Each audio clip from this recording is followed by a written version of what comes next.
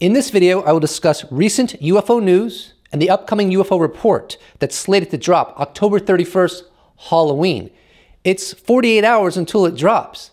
Let's do this, baby. And we have another report coming out very soon. Yeah, by Monday.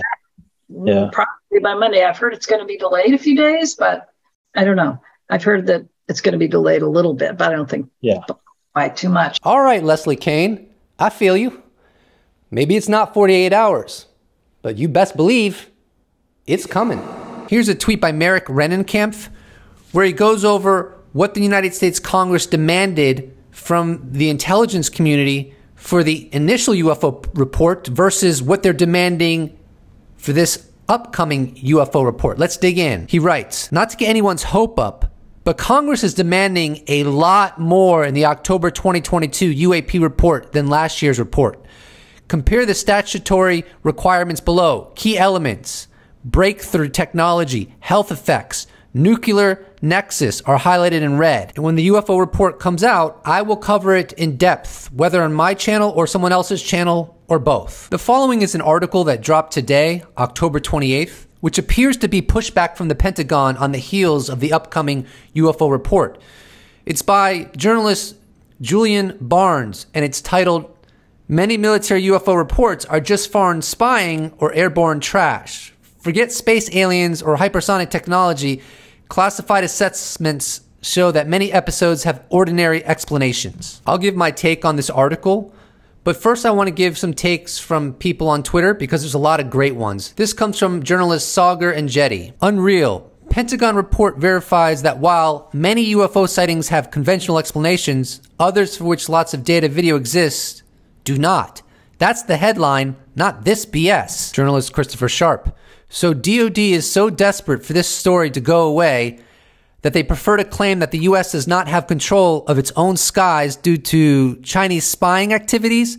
Has China for years spied continuously off the East Coast without consequence, whilst Navy aviators are unaware? Terrace Matla writes, "It's quite disappointing to see such faineant reporting. I agree with some aspects of what's being stated in the article. However, there's not a single comment from credible individuals who disagree or reportedly encountered UAP. Chris Mellon and former Lieutenant Ryan Graves, among others." I wrote, "I read Julian Barnes' article several times and the main takeaway is that most UFO cases are resolved. I always thought this was well established. Not too concerned about his piece. It will be future congressional hearings where people go on record that will give greatest clarity." Music and Truth responds, "The takeaway is huge though. While you're reading it with that kind of reasonable thought, the public sees, remember all that UFO stuff from the military that got all that UFO stuff going? Turns out it was all BS. It was the Chinese. That's it. That's all. Done. Just the headline." To which I respond, Congress is not going to stop pursuing this based on this one article. Relax. This is my favorite response to Julian Barnes' New York Times article by far. I think Paul Anderson really nails it. He writes, "What is the point of doing this now before the report actually comes out? You did that last year too. First, Congress mandated an unclassified report by October 31st, probably with a classified annex. Not just classified as stated. Yes, most UAP reports turn out to have prosaic explanations, but we already know that. That is not some big revelation. That's true for civilian reports and probably similar for military ones also. The newest congressional language for IAA NDAA 2023 specifically wants the DoD to concentrate on the genuine unknown incidents and not the cases of drones, airborne clutter, etc. But your article doesn't even mention that. Both the congressional language and senators who have talked about this and have been in classified briefings have said that some cases are not easy to explain. There could easily be adversarial surveillance happening, but some reports are still difficult to explain that way. For the 3 initial videos released, the Navy witnesses are adamant they are not optical illusions. The videos are only a small part of the testimony." Here's an excerpt from Julian Barnes' article. "Another video known as gimbal shows an object that appears to be turning or spinning. Military officials now believe that is the optics of the classified image sensor, designed to help target weapons make the object appear like it is moving in a strange way." Well, what military officials? Unfortunately, we don't know because all of the sources that Barnes used in this article are anonymous except for Susan Goff, who didn't give any specifics on any UAP encounter.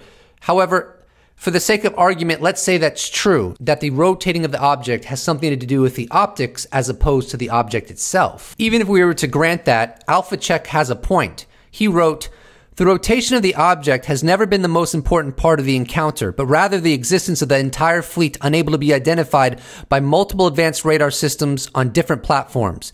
Gimbal object also differed from others in the fleet." I will show you an animation that my friend Stephen Nikolic constructed of the gimbal object and the fleet that it was in close proximity to. And former Lieutenant Ryan Graves actually commented on this animation. And I'm going to show that to you now. So here's the exchange between Ryan Graves and Stephen Nikolic. He deleted the animation, but he gave me permission a long time ago to use it. And I have it, and I'm going to show it to you after this exchange. Ryan Graves writes, in response to the animation, "This is actually very good. It wasn't as clean as this, but as that is the general behavior. Additionally, again, relative altitudes are unknown to me." Stephen responds, "Thank you and wow. Okay, I don't believe this was ever mentioned before. I understand altitudes were not known, but this seems a significant insight, especially considering Mick West's analysis that insists on the rotation merely being glare artifact." Here's Stephen Nikolic's reconstruction of what was reportedly seen in the longer gimbal video that has not ever been released. It shows the bigger gimbal rotating along with other smaller craft rotating in alignment with it, as far as I understand. And I already shared with you what Ryan Graves thought of this animation. On October 26th, Ryan Spriggs of Somewhere in the Skies podcast interviewed James Fox and asked him if he thinks we're going to find out more about America's involvement in the 1996 Virginia UFO crash. Do you think we're going to find out more about America's involvement in this case? Look, man, in the last couple of days, two people have come out of the woodworks confirming this case and photographic evidence of this case, and more is coming out. I guarantee you it's coming. I know it is, because people are like, the hell with it. I've been sitting on this for 26 years. This is potentially the biggest story since Roswell, and I don't care anymore. Okay. In that same light, Eric Weinstein stated the following, and recall that Eric Weinstein had a briefing by Lou Elizondo very recently on the UFO situation. Keith Erskine asks Weinstein, "What are the chances that the Department of Defense will disclose enough data on encounters with multi-sensor data so a hypothesis can be proposed about the phenomena?" Eric responds, "They are running out of road, so it is way up. People are fed up." Members of the United States Congress are also fed up in how the Department of Defense and the intelligence community has been dealing with the UAP issue, leaving them in the dark, not cooperating, stonewalling, dragging their feet, not wanting to divulge information. Why are they doing that? Well, to me, it's pretty obvious, because there's been a cover-up, in my opinion. It could be wrong, but that's my analysis. And we'll see where this road goes. Here, Osvaldo Franco got in touch with Senator Kirsten Gillibrand recently. I think it was in August. And he asked her about the UFO situation. Here's the clip. Senator Gillibrand, I want to thank you on behalf of so many of my friends and colleagues for your UAP reform support. Yes. I have some questions. Yes. When can we expect a public hearing regarding UFOs and UAPs, specifically with these reforms in place? I'm supposed to get a report in the next, I think, month or two. Yes, ma'am. They briefed our staff, but it wasn't very significant, not a lot of information. They're building the office right now, and they understand what the mission is. So I met the guy who's in charge of the office. He understands he's supposed to work in the private sector, and all the people who have all the data and information. He's also asked to go back and look at all of the archival data. He's not been able to get access to it, because as you can imagine, it's probably siloed and all sorts of Yes, ma'am, it is. And so his job is to try to get access to all of it. And if he can't, I said, just go forward. If you can't get the historic stuff, get what's in the private sector, get the private sector data, like FAA data, correlate it, investigate all the other things that are current, and just create a state-of-the-art office. And he's committed. And they're taking it seriously. They're not going to hide it, because there's so many of fantastic. We're going to stand by the service members who document this stuff. They have video, they have radar, they have heat sensors, they have everything. Materials. They have it. So I'm not going to let it go. I'm 100% committed. And if you have information you want to help, Yes, I do, very much so. Your card. Yes, ma'am.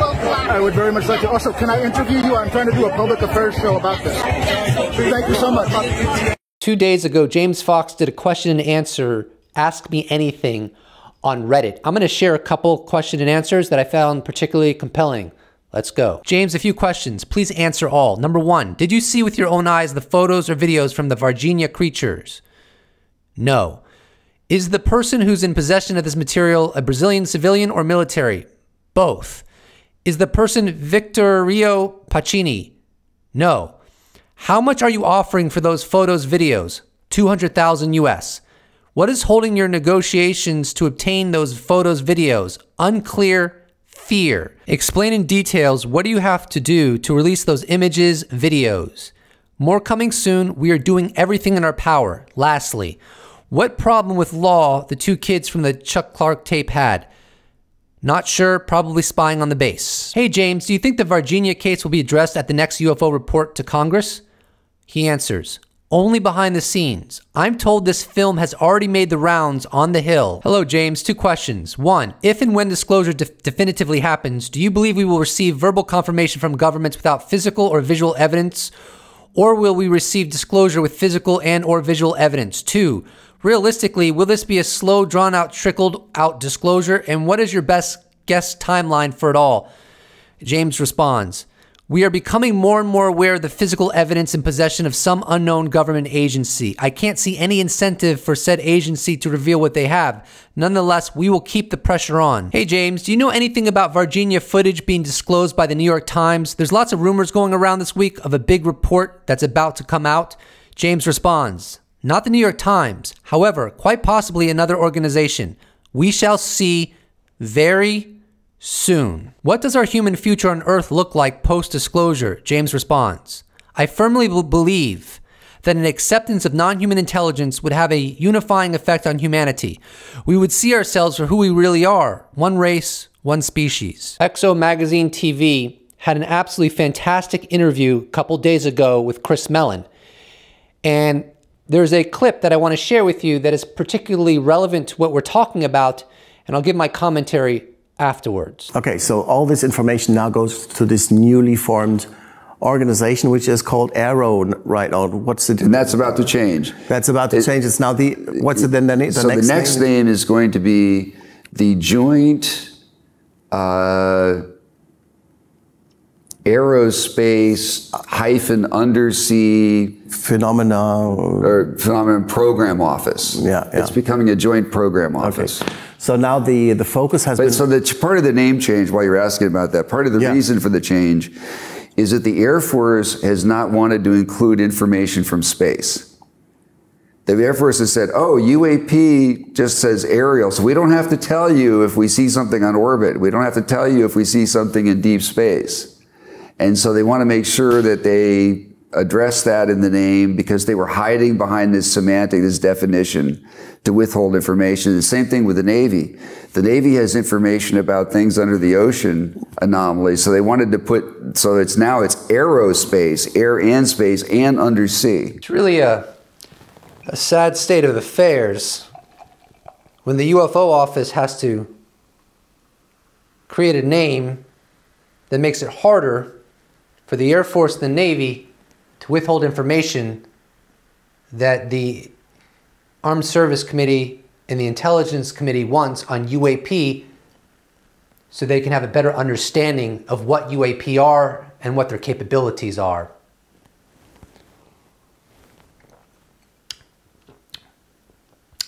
Now, as far as the upcoming report, slated for October 31st, although it may be delayed, according to Leslie Kane.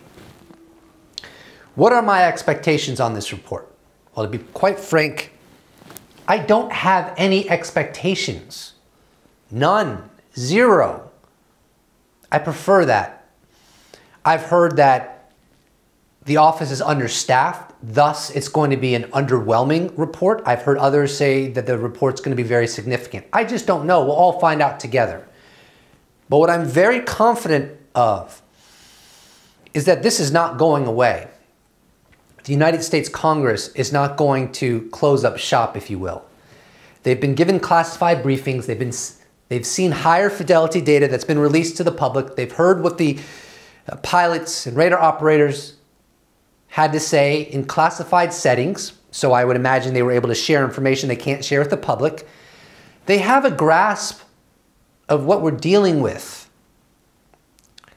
Many of them have publicly stated that this technology is not a foreign adversary, nor is it our technology. What would lead them to say that, other than the classified briefings? You want to argue they're just UFO fans and they're just LARPing? Okay, maybe not. This isn't going away. We are not in the beginning of the end, in my opinion. We are in the beginning of the beginning. And this is not going away. This is not going to fizzle out. This is not going to evaporate. This is not going to correct itself, if you will. In my opinion, but I could be wrong. To me, the correction is not this going away. The correction is disclosure. Transparency on UAP. Because the government has high information zone, high fidelity data on these mysterious craft, in my opinion. And I hope that what James Fox is pursuing comes to fruition. That is attainment of video and photographic evidence of the creatures that allegedly were seen by many witnesses from 1996 after a UFO crash in Varginha, Brazil. This is exciting, ladies and gentlemen. This is exciting, and if you haven't subscribed, please do so, because we're just getting started here at the Post-Disclosure World YouTube channel. And if you'd like to support my channel, you can check out my merch shop where I sell t-shirts. You can become a patron. You could give me a one-time donation. You could become a YouTube member. Or you could just slap a like on this bad boy and I'll appreciate it so much. Thank you so much for watching. I look forward to seeing you in the next episode. Special thanks to all patrons, YouTube members, those that have bought merch, those that have given me a one-time donation. I couldn't do without you. Thank you so much. See you in the next episode.